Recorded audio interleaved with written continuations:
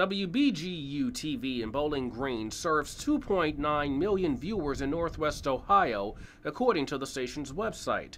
Now the station is being asked to operate with less money, specifically $250,000 less.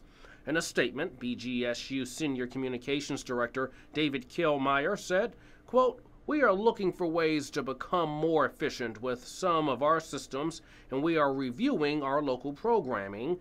We are also looking at new fundraising and revenue opportunities, including grant funding. Operating without $250,000 will obviously mean changes for the station." But in an email, Killmeyer said the university is trying to avoid staff reductions by consolidating some technological systems and not filling open positions. Another change will be in what you see on the channel. The university says episodes of locally produced shows may be reduced, but add they are looking for local companies to support some of those programs.